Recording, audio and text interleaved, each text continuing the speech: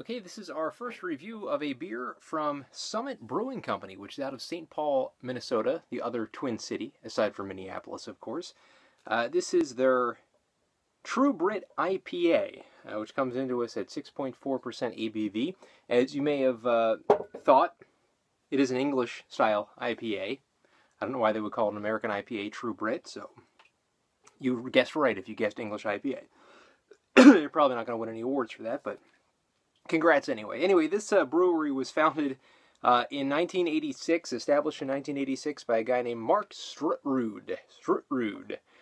And just another one of those stories. A lot of these early craft breweries, the founders basically went out and decided to make craft beers inspired by the old world brewing companies, or brewing traditions, I should say, and that's exactly what he did, word for word, according to the website.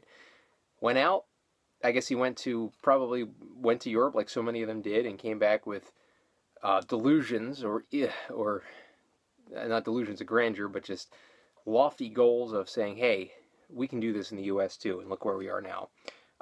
Their Extra Pale Ale, which is called Summit Extra Pale Ale, that's their flagship beer.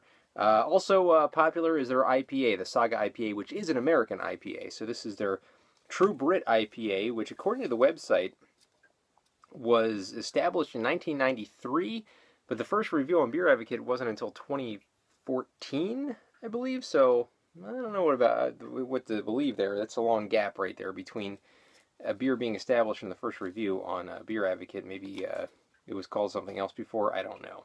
This is a year-round beer. It says it's basically their classic Summit IPA without the special B malt and a 33% increase in dry hopping. Let's see, year-round, enlightened by spicy herb. So 61 IBUs, so pretty decent on the IBU scale. So here's the kind of okay label. It almost looks like an old 50s advertisement. The style of bottle is kind of like an old 50s style of bottle too. So let's get into this glass here and see what we got. As it poured in, we see a very looks like an orangey IPA.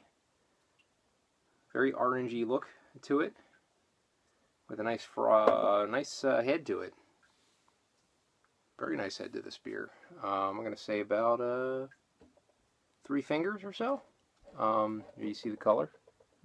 Very orangey. Aroma-wise, not much there. Maybe a very subtle hop scent to it. No real backbone as far as the citrus goes, but you know what? It's an English IPA, so they're a little more proper and a little more malty than your American counterparts, as you know. So it's a subtle taste that you kind of expect from an English IPA, or subtle aroma, I should say. So let's get the taste now, I should say, of True Brit IPA from Summit.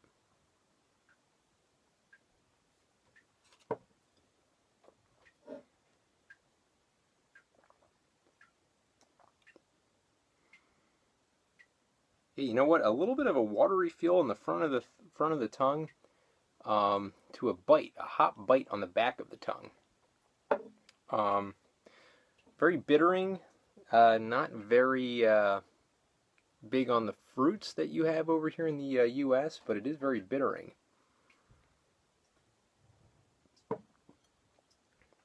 Crispness is there, very crisp, and a decent taste as well for this style.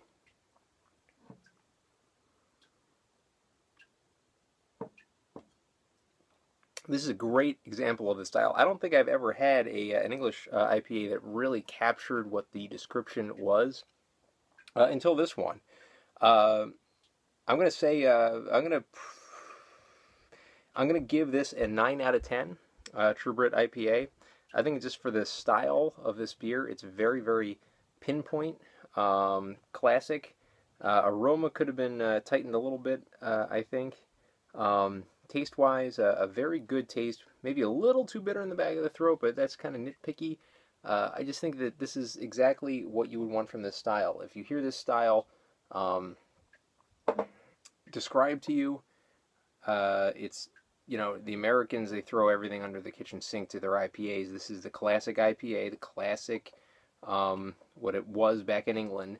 And I think they did a hell of a job with this, recreating this in St. Paul, Minnesota. So 9 out of 10 for Summit Brewing True Brit IPA.